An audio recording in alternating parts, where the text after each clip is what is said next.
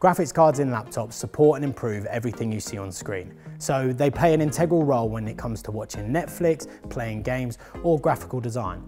Now, most entry-level laptops have their graphics capabilities built into their processors, so you can do things like stream Netflix TV shows and movies in full HD, or watch YouTube videos at higher resolutions. However, if you're wanting to get a bit more creative in Photoshop or play the latest games in 4K, then you benefit from a dedicated graphics card, as they're purpose-built to handle far more demanding tasks.